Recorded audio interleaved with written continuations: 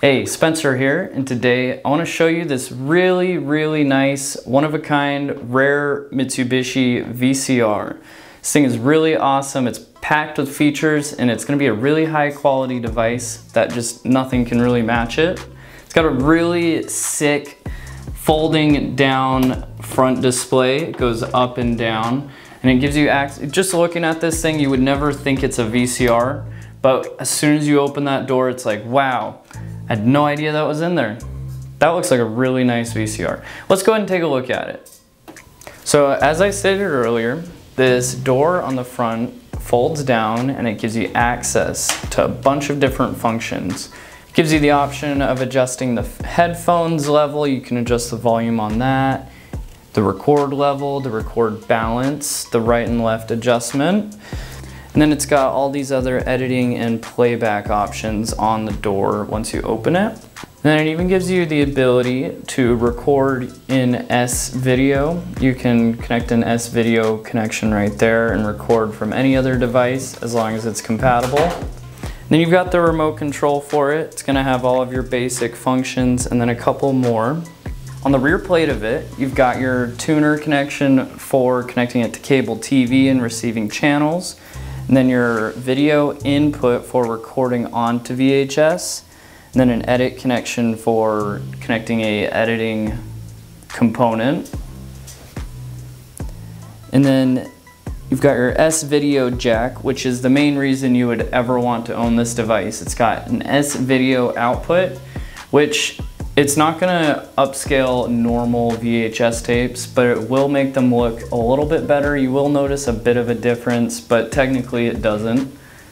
And then you've got two regular composite video outputs in case you wanted to connect it to two different devices. And then your audio input for recording. And then two audio outputs, again, if you wanted to connect this with two different devices, such as two TVs, you would be able to do that. Let's go ahead and connect this to the TV just so you can see how it works. To do this, we're going to connect the S-Video connection to the output on the back and then just connect our red and white audio cable. We don't need to connect the yellow one since that's going to be a video cable and we've already got the S-Video connected. And then connect the other end of that cable to the TV.